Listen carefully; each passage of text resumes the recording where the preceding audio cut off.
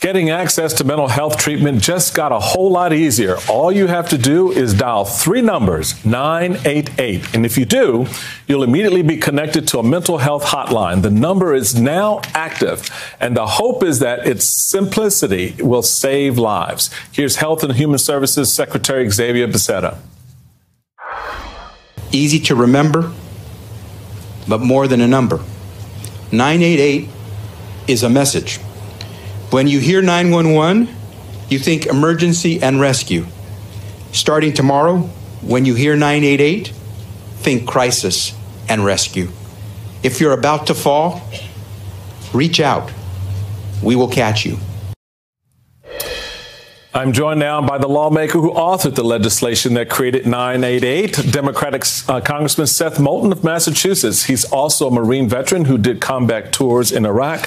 Congressman Moulton, thank you for joining, and congratulations on this important effort. The National Alliance of Mental Illness has some sobering statistics, as you know. 21% of U.S. adults experienced mental health illness that was serious enough to warrant help in 2020.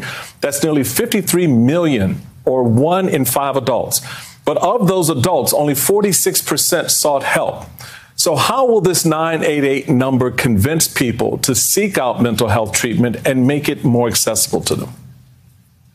Well, there are 2 fundamental challenges with mental health care in America. The first is that people just don't know where to turn for help. So many Americans who want help, especially in that moment of crisis in the middle of the night, they don't know where to turn. 988 is going to change that right away. But the second issue is that even Americans who do know how to get help often don't want to. They're embarrassed because of the stigma against mental health care.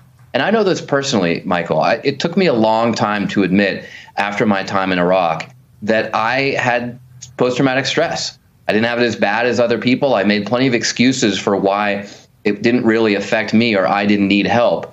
But when I finally made the decision to go see a therapist, it really made a massive difference in my life. I don't think I'd be sitting here as a member of Congress today if I hadn't dealt with post-traumatic stress. So I know this stigma personally. And I think just by having conversations like this, by talking about 988, we're going to help chip away at that stigma all across the country. We're putting the number up on the screen again so that people can memorize it and tell others about it. If someone calls 988, who's actually going to be on the other end of that call, and what happens next after that? It's a great question. The first thing that everyone needs to know is that it's completely confidential. You're going to talk to a trained professional, someone who knows how to deal with situations like this. But they're not going to call the police. They're not going to put you on a list. If you're young, they're not going to tell your parents. They're just going to talk to you in this moment of need. And these amazing people who staff these lines have an incredible track record of success. You know, and another amazing statistic about suicide across America is that 9 out of 10 Americans who try to commit suicide but fail don't try it again. So in other words, they regret even trying. So if we can just get people through this desperate moment where they're right on the edge, then we have a good chance of saving their lives for good. You teamed up with the son of Robin Williams to create 988. How did that happen, and how meaningful was that for you?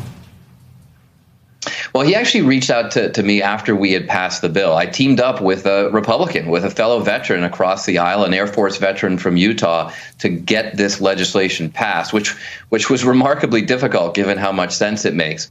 But Robin Williams' son, Zach, has been an incredible advocate because, of course, if people don't know about this, then they're not going to use it. It's not going to work. So Zach has a great podcast. He's become a great champion of mental health issues after dealing with all that he had to go through when his father died by suicide, Robin Williams. And so he's helping spread the word. He's talking about this. And hopefully what we're all trying to do is normalize mental health care. We don't want people to think that it's unusual or odd or something to be embarrassed about, that you get help for things going on in your head, just the same way as you would get help for things going on anywhere else in your body. The number again is 988. Congressman Seth Moulton, thank you very, very much for being with us.